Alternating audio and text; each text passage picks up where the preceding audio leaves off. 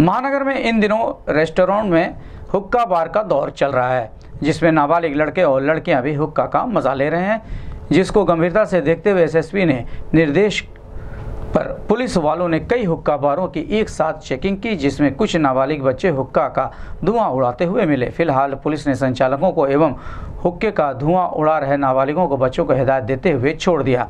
इस संबंध में गोरखपुर से बात करते हुए एसएसपी डॉक्टर सुनील गुप्ता ने कहा कि समय समय पर हुक्का बार की चेकिंग कराई जाती है, जिससे वहां नाबालिग लोग पहुंचकर इस तरह की हरकत ना कर सके। उन्होंने अभिभावकों को भी आगाह किया कि अपने बच्चों पर ध्यान रखें कि वे कहीं जाकर हुक्का बार या अन्य नशीली पदार्थों का सेवन तो नहीं कर रहे हैं।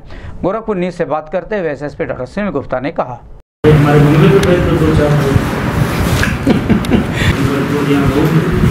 बिल्कुल समयबद्ध तरीके से डिफरेंट टाइम पर हम इस तरह के अभियान चलाते हैं। कभी मसाज पार्लर पर, कभी हुक्का बार पर, कभी रेस्टोरेंट्स पर, कभी होटल्स पर, और इसमें रैंडम चेकिंग करते हैं, जिससे कि हमें पता चले। कई बार अगर हम एक ही टाइम चेकिंग करेंगे तो नहीं पता चलता है। तो कल रात में भी हमने एक अभियान अचानक से चलाया और उसमें कुछ लोग संदिग्ध पकड़े गए और कुछ एक जगहों पर हमने चेतावनी जारी की है उनको कि वो इस तरह की गतिविधियाँ ना करें। हालांकि कोई ऐसी केस दर्ज करने लायक बात नहीं थी, लेकिन फिर भी कुछ जगहों पर नाबालिग बच्चे भी पाए गए।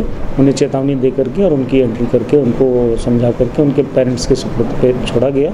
और हुक्का बार वाले जो संचालक हैं उनको बोला गया नियम से चलें। और साथ ही साथ इसमें लगातार गोरखपुर पुलिस इस तरह के अभियान जारी रखेगी। और मैं जनता से भी आपके चैनल के माध्यम से अनुरोध करूँगा कि अपने बच्चों पर नियंत्रण रखें, उन्हें अपने सामाजिक दायरे में रहने के लिए प्रेरित करते रहें।